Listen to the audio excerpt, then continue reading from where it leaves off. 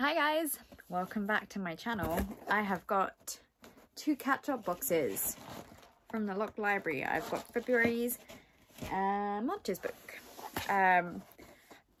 It's a really good thing about the Locked Library is that it seems to be 2 months after the initial box, they will put it up on their store. So their store is actually on TikTok. If you follow the Harper Voyager store, it's on there. They don't actually have it on their webpage yet. I don't know how long it's going to last for. I suppose it depends on how long it takes for the Locked Library to sort of sell out, be on a waiting list. At the moment there's not. It's pretty easy to subscribe.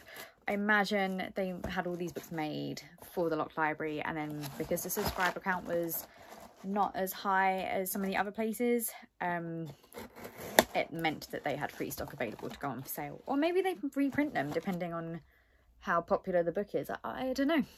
But either way, it's great. I know Illumicrate do release some of their extra stock, but from what I've seen, it doesn't seem to be for like quite a while, like a year or so. And by then everyone's either scrounged to get them on eBay or get rid of all the wiggles. They've either scrounged to get them on eBay or they've moved on and got the book as a standard edition. And not everyone is like me, who will buy multiple editions of the same book because they have a problem. Again, really well packaged. This is the first one that they did, so it's filled with all of the black squiggles from their first couple of boxes before they seem to have switched to the shredded book pages of, like, I guess printing mistake books. And the February's book was The Thorns Remain, and it was a beautiful book. I saw it, I loved it. This is actually what made me find the Locked Library, this and the February one. I know that sounds really strange, but I was basically scrolling through Bookstagram and someone had shared these beautiful pages and then the one on the March's book, and I was like, what is this? How do I get hold of these? And that is how I discovered them. I have just swallowed a bit of like dust from the box. Oh, lovely. Yeah, they're really beautiful editions, I think. I mean, just look at all of that. So The Thorn Remains on the front cover. We've got a Fey Lord, a mortal woman, a dance with a terrible price, and it's by J.J.A. Harwood. It is a Sunday Times bestseller. And on the back we've got something like music had curled around her heart and was pulling her forward. The dance was waiting just for her. So let's have a look at the rest of the book because they are stunning. Just like the first one that I got and showed you guys, we have got some beautiful foiling on the front. And then again, we've got the lovely key from the Locked Library. It's done by Magpie. Silver foiling. It's going to match with my other one if I remove the dust jacket, but I really liked the dust jacket on this because it's so pretty. So I actually have the other one with the sprayed edges facing out on my shelf because the moon and the birds were stunning. So there isn't any custom-ish artwork on the inside. It is just a continuation of the background from the front cover, but it's still stunning, I think. And the story of this is 1919. In a Highland village forgotten by the world, the young people who remain after the war and flew will soon head south to make something of themselves. Moira Jean and her friends venture to the forest for a last night of laughter before parting ways. Moira Jean is being left behind. She too planned to leave once, but her lover died in France and with him her future. The friends light a fire and dance, but with every twirl about the flames, strange new dances thread between them, music streaming from the trees. The Fae have joined them. Suddenly Moira Jean finds herself all alone, her friends spirited away, for the Fae, led by the darkly handsome Lord of the Fae, feel left behind and forgotten too. They are out to make themselves known once more. Moira Jean must enter into a bargain with the Lord to save her friends, and fast. For the longer they spend with the Fae, the less like themselves they will be upon return. If Moira Jean cannot save her friends before Beltane, they will be lost forever. Bewitching Threaded with Highland charm and sparkling with romance, this fairy tale will carry you away. And that is why I was desperate. I looked into this book afterwards and I thought, oh, it sounds like something I would really, really enjoy. I love fantasy. I love fae. The Highland setting sounds really, really nice. And I thought, I'll get it. I had other things that I needed to pay for. And I was like, right, I can't really do anything until May, because I'd originally planned to go to Comic-Con, which I then didn't do. So with my May wages that I would have spent at Comic-Con, I thought, I will order this book. And then it went up, along with the Valkyrie, on their TikTok shop. And I was like, well, I might as well get the pretty edition with the sprayed edges and the foiling. And yeah. And I'm really hoping that they do, that they have enough stock that they put on the April's book, because that was stunning as well. I mean, every book they've done so far has just seemed to be beautiful. And J.J. Harwood is an author, editor and podcaster. She grew up in Norfolk, read history at the University of Warwick, and eventually found her way to London, which is still something of a shock for somebody used to so many fields. Her first novel, A Shadow in the Glass, was released in March 2021. Debuted onto the Sunday Times bestseller list and was a Barnes & Noble speculative fiction pick of the month. When not writing, she can be found learning languages, cooking with more enthusiasm than skill, wandering off into clearly haunted houses, and making friends with stray cats. Yes! Yes, queen. You can also find her on the silly and sweary D&D podcast Lads on Tour. I'm going to have to check that out because I love D&D. Especially if it's funny. Oh, I've just seen there's a ribbon. I don't know why I'm surprised. I'm sure I read that all their books come with a ribbon. Look at that. It's red.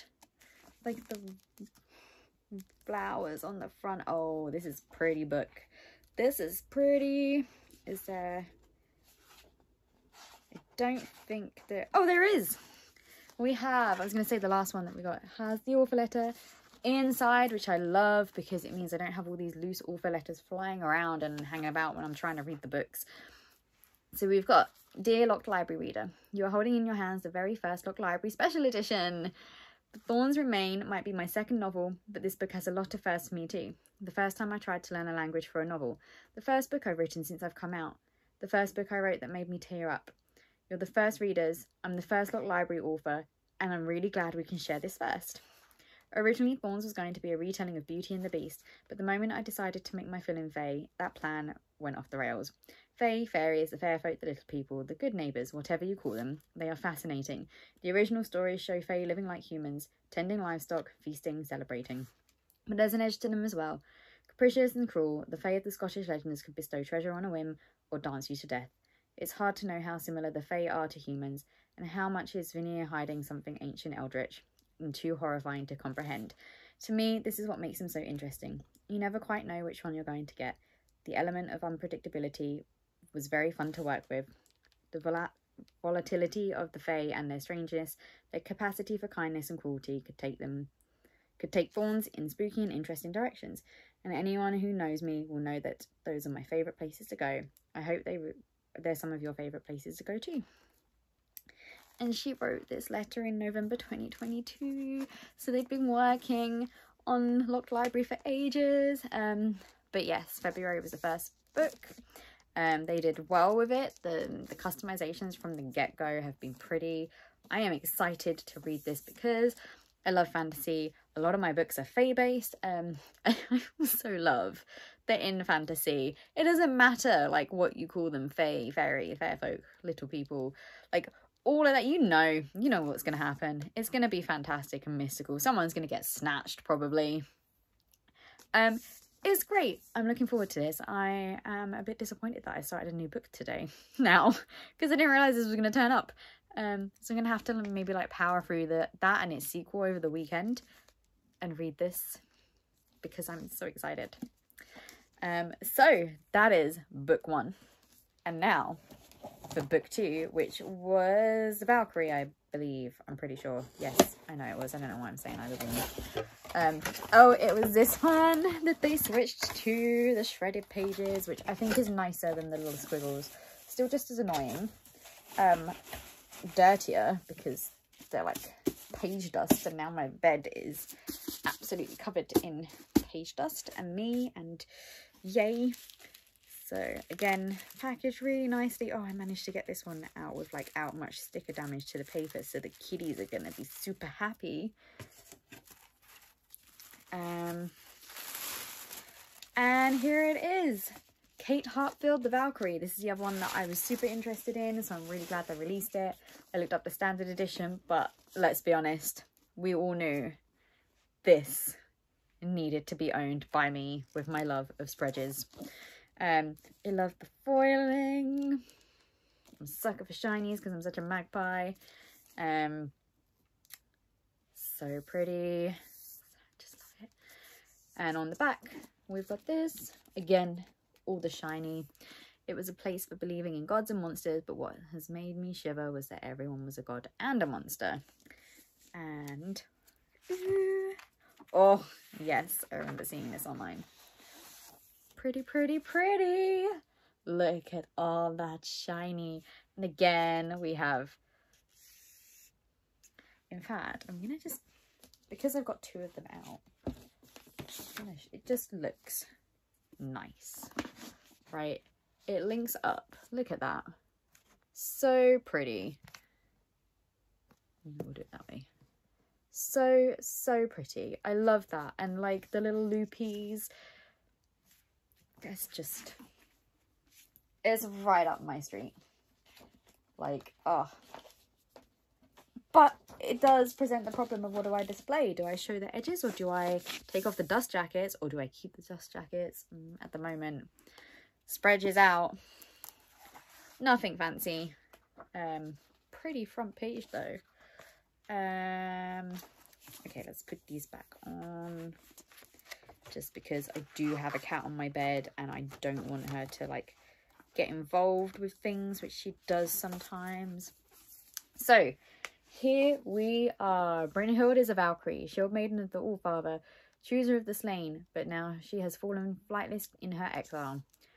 Gudrun is Princess of Burgundy, a daughter of the Rhine, a prize for an invading king, a king whose brother Attila has other plans and a dragon to call upon. And in the songs to be sung, there is another hero, Sigurd, a warrior with a sword sharper than the new moon. As the legends tell, some are destined to be lovers, some fated as enemies, but here on Midgard legends can be lies, for not all heroes are heroic, nor all monsters monstrous, and a shield maiden may yet find that love is the greatest weapon of all. So that sounds good. And then we have got Kate Hartfield is the author of the Sunday Times best-selling The Embroidered Book, the Aurora-winning novel Armed in Her Fashion, and the Nebula shortlisted novella Alice Pain Arise, along with dozens of other stories. Her interactive action projects The Road to Canterbury and The Magician's Workshop were shortlisted for Nebula in game writing. Kate lives in Canada. I'm looking forward to this. I like Norse mythology. Oh, the ribbon. Every book has a ribbon and I just forget it exists, even though I've literally just had one like 5 seconds ago. That is my favorite colour. Oh, the top of the edges are purple. I thought that was a blue, but then you can go there and it's purple and it's pretty and I love it. And oh my god. Yes, I am excited for this because I like Norse mythology as well. I pretty much love all mythology, to be honest with you. And anything inspired by that, like Nordic, Asian, Greek, Roman, it's cool. I love it.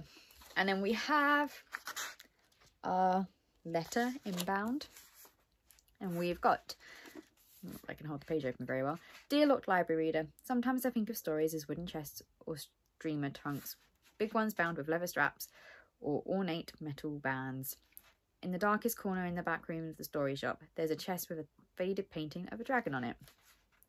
If we blow off the dust, opening the creaking lid, we find treasures and storytellers have left behind.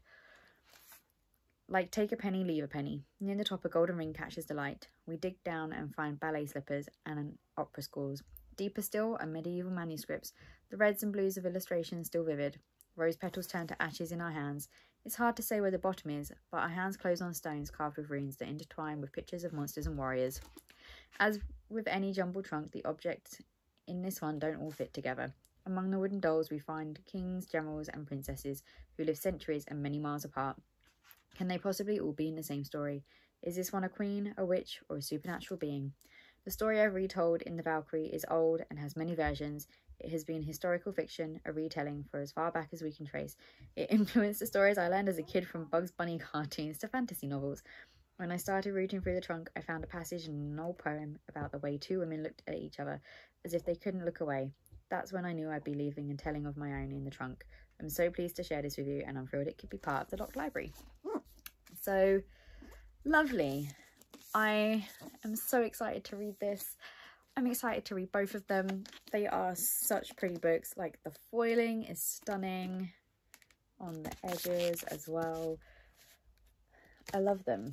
I love the sprayed edges so much though. Like, I think I'm gonna have to keep the dust jackets on and have the sprayed edges out, which is really tough because my shelf that has the sprayed edge books is filling up really, really fast, and I'm gonna have to reorganize my bookshelves, and I do not have the space, but that's not gonna stop me. I'm looking forward to reading them so much. I'm so excited that the Locked Library put them back up for sale outside of their monthly random box. I have also noticed, if you were interested in their monthly subscription, that they have stopped posting spoilers of their books on Instagram. I was like, oh, I haven't actually heard from them for a while. Like, they've not posted anything. What's going on? So I had a look on their Instagram, and they did post a theme for June, but they haven't posted any spoilers as of yet, touch wood. I did scroll back after getting the May book, and I didn't see any spoilers other than the slight reveal of the moon on their sprayed edges. So I don't know whether they've had complaints or whether people have said, hey, maybe you should leave the books as a surprise for people, because people might like sign up and then unsubscribe if they think it's a box that they don't want and get a refund. So leave it as random, which I think is better, because that is the whole point of a subscription box. Like a loot box like this, you don't know what you're going to get, and it should be left to a surprise, because people are going to look at researching the books if you spoil them. Like, I am super guilty of doing that as well.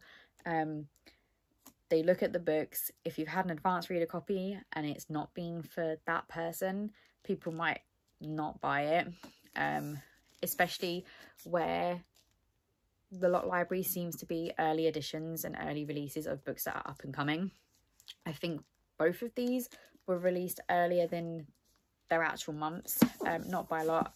I know certainly the May one was, and that was an early release before general publishing to everyone, so only people that had read the advanced reader copies had read them. And sometimes they're not great. Like, people sign up for advanced reader copies for things, they just type in their general sort of genre that they like, and then they'll get sent whatever that's kind of related and slightly close to that.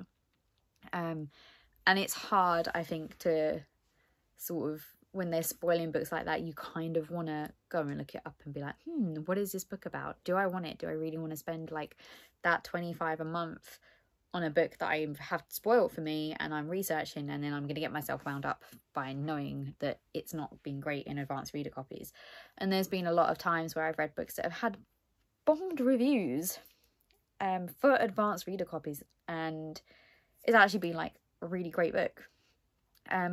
But that's my opinion. Really happy with these two books. I'm so glad that the Locked Library are putting their extra stock up, and they're not leaving it like a year or so like Illumicrate or Fairy Loot, that they're putting it up within a couple of months before all the hype has died down.